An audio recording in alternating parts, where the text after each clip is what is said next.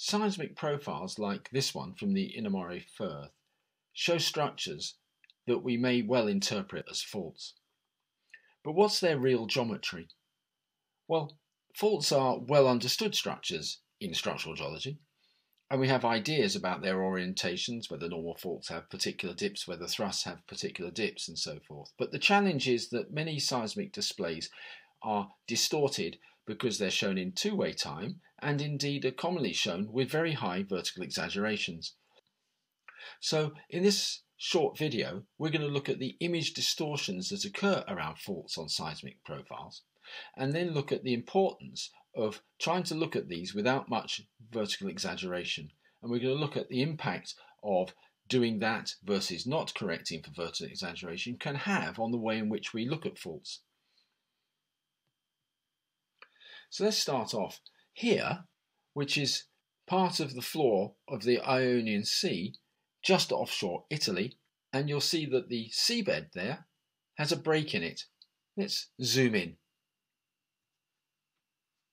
There we go. Well, let's interpret that break as if it is a fault scarp. It looks like it is because the geology on the right-hand side of the scarp in the bedrock there has a different seismic character than on the left. So let's imagine there's a fault there with that sense of throw. In other words, it's a normal fault down throwing towards the left. Now, you'll notice that around that fault that I've picked on this image, the seismic quality is substantially degraded into shadow zones, which I'll just add some illustration over like this.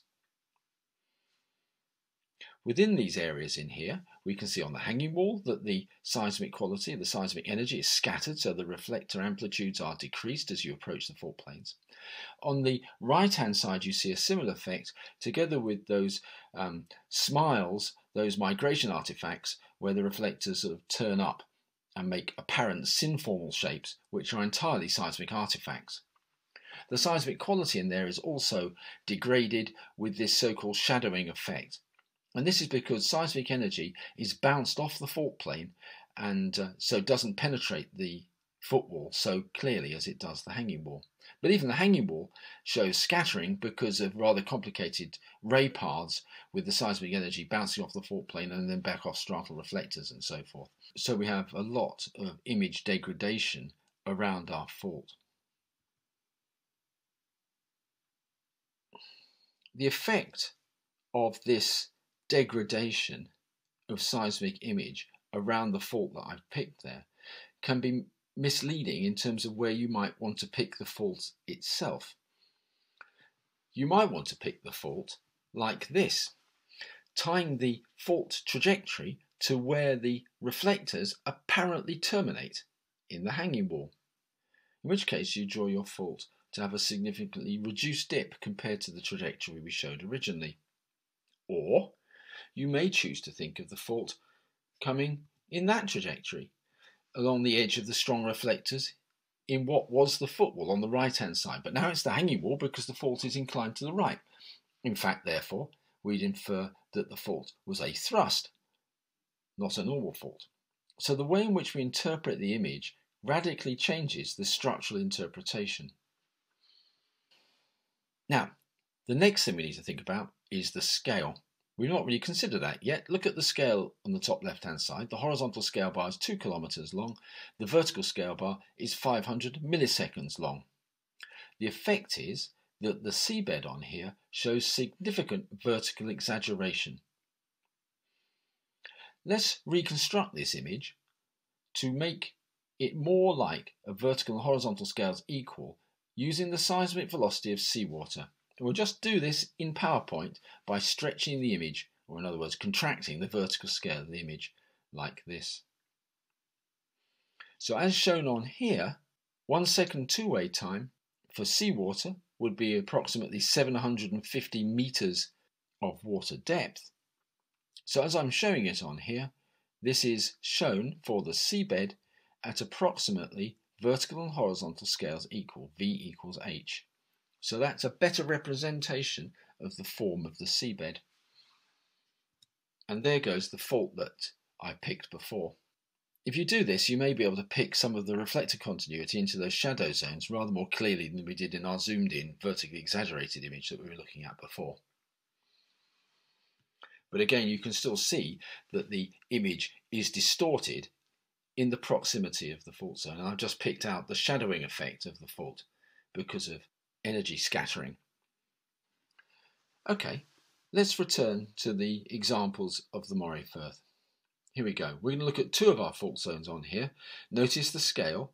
We've got 1 second two-way time as the vertical scale bar on the left, 5 kilometers as the scale bar on the bottom. We'll just zoom in at the same sort of scale on this fault zone here. Here we go. So the relationship between the vertical and horizontal scales are the same as in that larger section that we were just looking at. I've just reduced the size of the scale bar on here. 250 milliseconds, vertical scale, 1 kilometer, horizontal scale.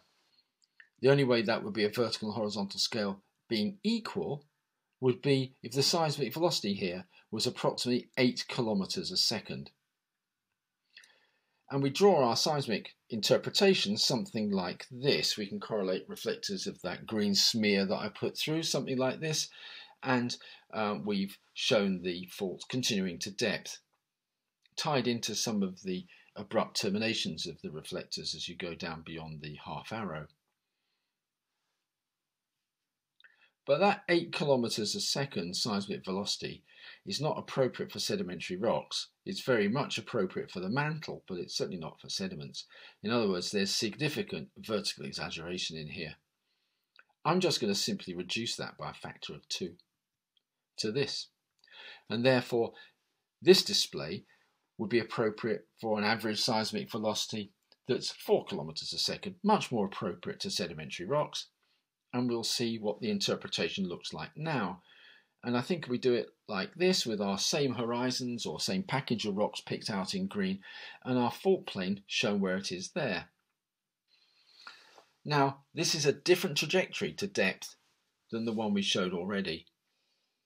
If I go back to this vertically exaggerated version, I tied the continuity of the fault to depth to the termination or apparent termination of the reflector shown by that big fat black arrow down there.